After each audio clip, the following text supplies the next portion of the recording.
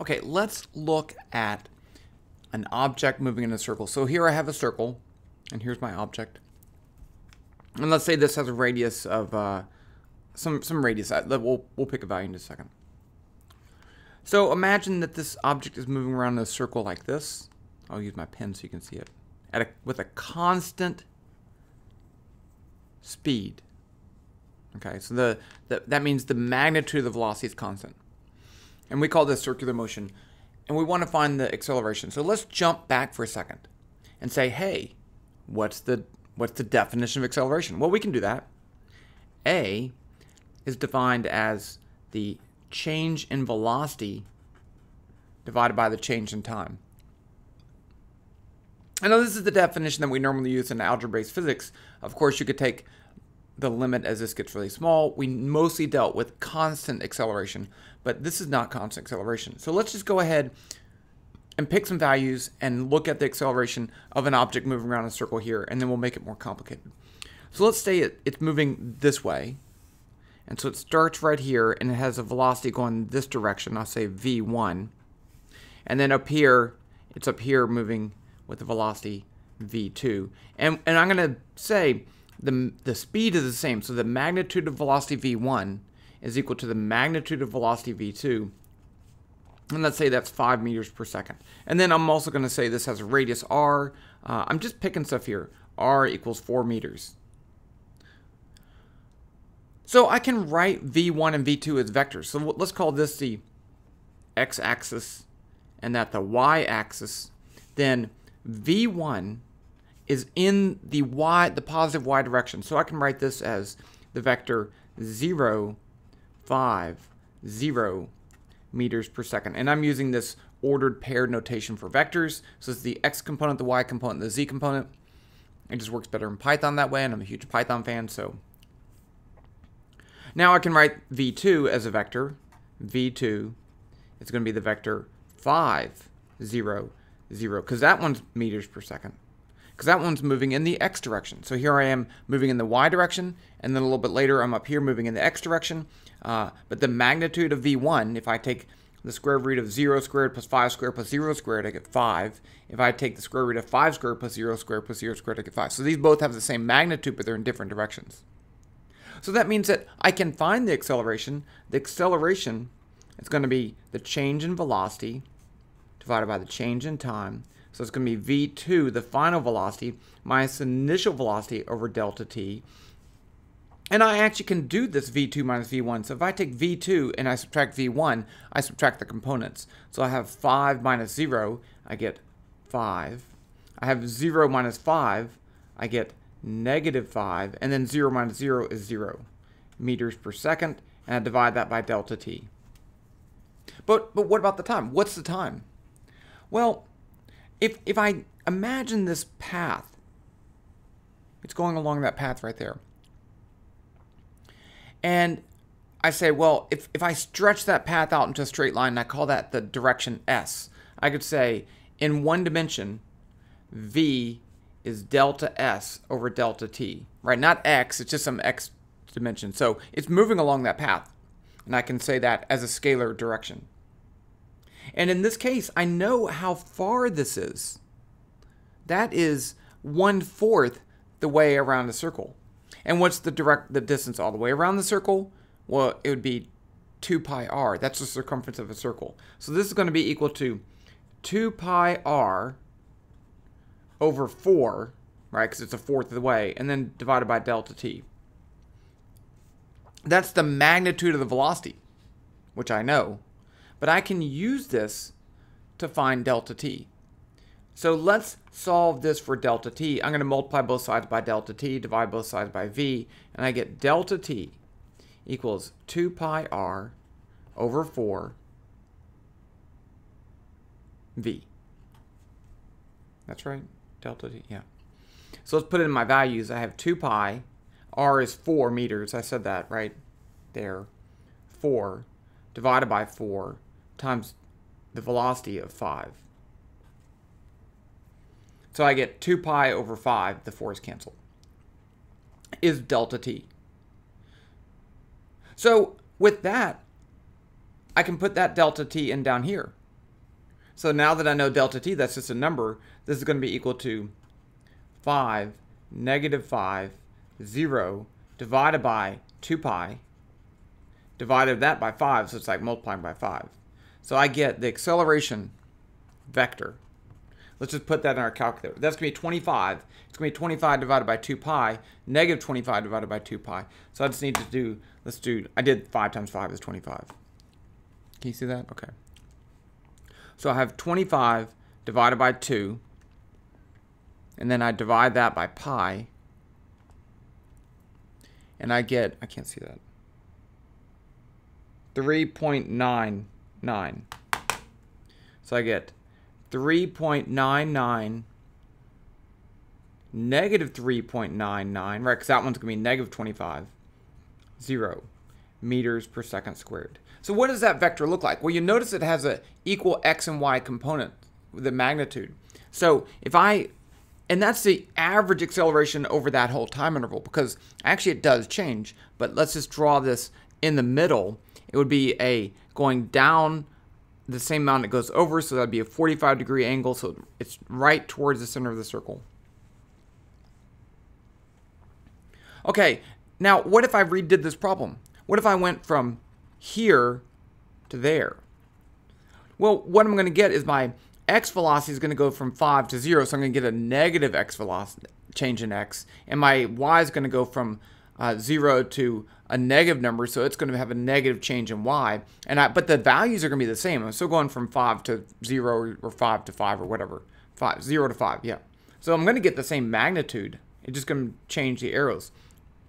And if you did that, you would see that the acceleration would be in the negative x direction and the negative y direction and have the same magnitude. So right there. If I did it going from here to there, now I'm going from I'm going from 0x to negative x, so my x component's going to be negative, the change in x, the change in vx. And the y component's going from negative to 0, so it's actually going to be a positive y component. So if I did that, it would look like this. And then finally, if I did it over here, I would get that. So you'll see that the magnitude of this acceleration is the same for all 4 parts, and it's always pointing towards the center. But we have this problem. I can't find the acceleration because the acceleration, even if the magnitude is the same, the direction keeps changing. So let's just solve for the magnitude of the acceleration as an expression for any particular point. I don't want to go from here to there because that's just the average acceleration. It actually changes over that time. Okay. Okay, so let's do that. Let's do a little bit of math here. So here's my circle. And I'm not going to use numbers. I'm just going to say this has a radius r. And then I'm going to start with the velocity right here, v1. And then it's going to be a little bit later, right there, v2. And so there I have, this is going to carve out a portion of the circle that's not a fourth. It's just some ratio of the circle. And we can call this angle, let's just call this angle theta for right now. So again, I want to say the acceleration is delta v over delta t. But I would want to find the magnitude. So I just need to find the magnitude of delta v. And I need to find delta t. So let's work on delta t first. So if I know this is moving with some constant velocity, I'll say the magnitude of v1 is equal to the magnitude of v2. And I'm just going to call that v. That's just the velocity. It doesn't have an arrow over it because it's not a vector. That's just the velocity. So if that's the case, I can say v is delta s over delta t, where delta s is this part right here. That's delta s. And if I go all the way around the circle, then I would have s would be 2 pi r. But I'm only going around part of it. So if I have theta measured in radians, then if that's the angle theta and this is the radius r, then the length of this arc length right here, I could say delta s is going to be r theta. That's the length of that arc length. So if theta is 2 pi all the way around, I'd get 2 pi r, which is the circumference of a circle. If it's the fourth of the way around, I'd have theta is 2 pi over 4, or pi over 2, and I'd get what I had before. Okay, so that's my s. So I can plug that in over here, and I get v equals r theta over delta t. And I can solve that for delta t. Delta t is r theta over v. And I should probably call this delta theta, but I'm just calling it theta just because I think it looks a little bit nicer. That's like that. Okay, now let's try to see if we can find the magnitude of this velocity v. So remember, delta v. So let's just look at v1 and v2. I'm going to draw them right here. Here's v1. And here's v2. I'm going to put it right here. And they have the same magnitude. And you'll notice that if theta goes to 0, they'll be in the same direction. And it takes a little bit of geometry, but I hope you can see that this angle right here is also theta. It's the same as that. And as this goes down, that decreases, so that's true. So that means that this would be delta v, the vector. Now, that is a triangle. If theta is small, I'll write that out because it's important. If theta is very, very small, I'll say very, I did that wrong. Okay, but let's say it's less than small. It's much less than small. That's what I said. Then this delta v, this looks like a part of an arc length just like that. Of course, I could say the length of that arc would be the magnitude of the velocity times the theta. It doesn't matter that I'm dealing with velocity instead of distance. I could still say that. And this is a shortcut across there, but as theta gets really small, then the shortcut across is the same as the arc length. So I can write the following. I could say delta v is going to be v times theta, right? Because here's the length of one side. That's like the radius of this velocity circle, and the arc length of the velocity circle is delta v.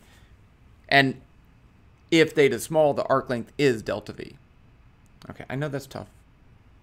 So that means we can put this, A is delta v. We're talking about magnitudes now, delta t. So delta v is going to be v theta. And then delta t is going to be this, r theta, divided by v, so I get the v up there. The thetas cancel, and I get v squared over r.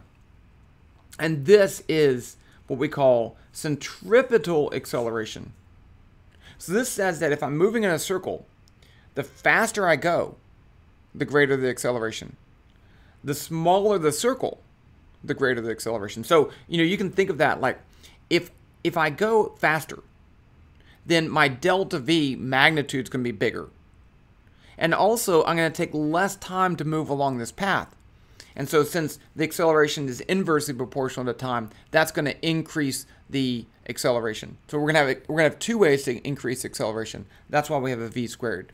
If I just decrease the radius, if I make radius smaller, then delta t is going to get smaller.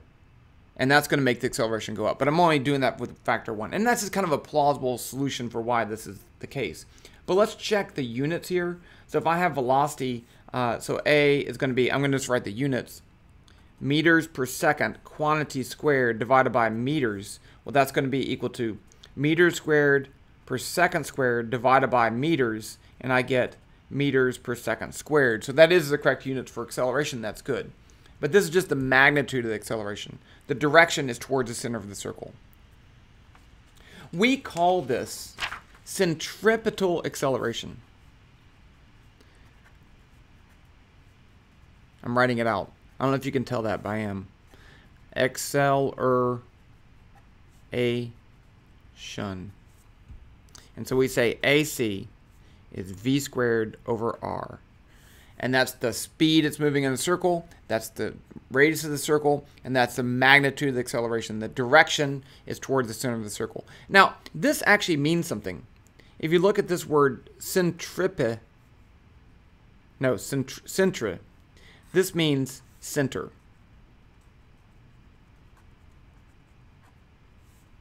And then this means pointing.